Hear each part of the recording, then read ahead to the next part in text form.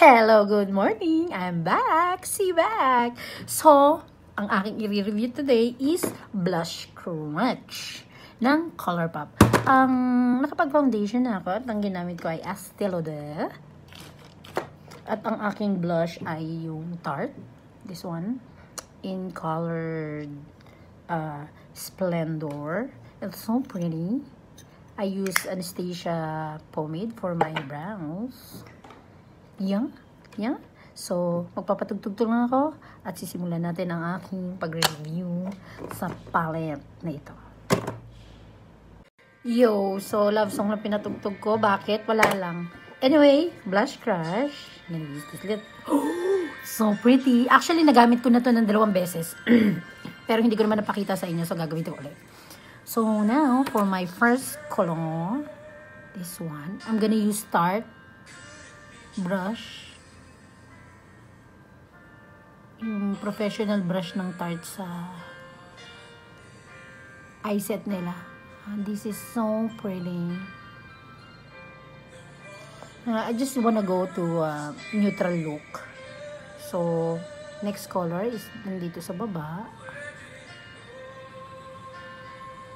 Oh, wow. Actually, maganda siya. It's pigmented. It's so girly. Color selection, it's so girly.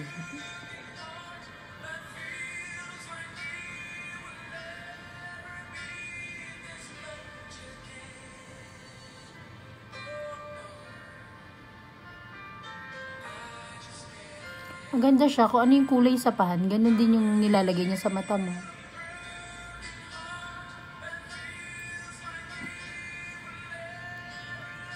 Blend it, blend.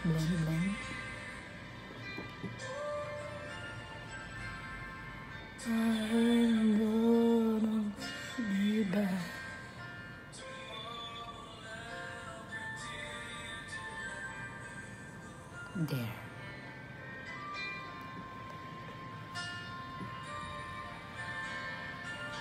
Blend pa natin.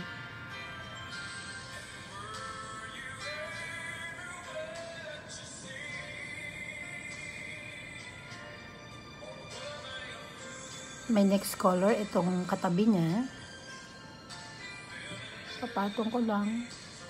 Oh, wow. May sequin siya. Meron siyang maliliit na glitters. And it's pretty.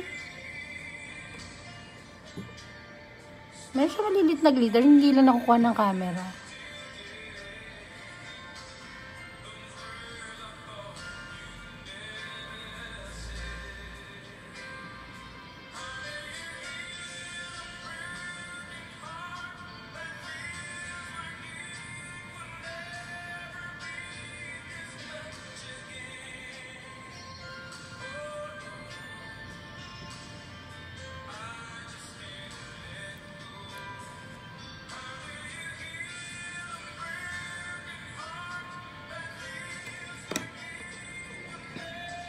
Tapos kuha ka ng isang brush.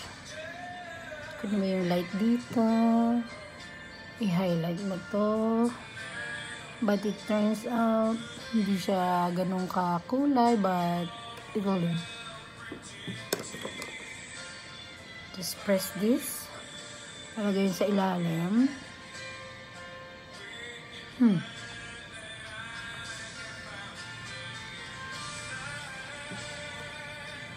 Actually, I just wanna go with this look. Hindi masyadong, alam mo yun, dahil unang-una, yung damit ko is medyo limited ang kulay dapat. Anyway, overall, ang palette na to is so pretty. And it cost $15 ata o $12. Tignan nyo lang sa website. It's nice. I'm recommending it. As you can see, 2 kulay pa lang yan. Which is my 2 favorite color dito sa palette. Itong 2 dito. So, it's pretty. So, if you want it, buy it. You know, you won't regret it kasi maganda. So, yun lang. Next time, gagamitin ko yung ibang kulay. But for now, ito na lang muna dahil yun ang appropriate sa aking shirt. So, yun. Salamat at ingat kayo palagi. That's it! Pansit! Bye! Mwah!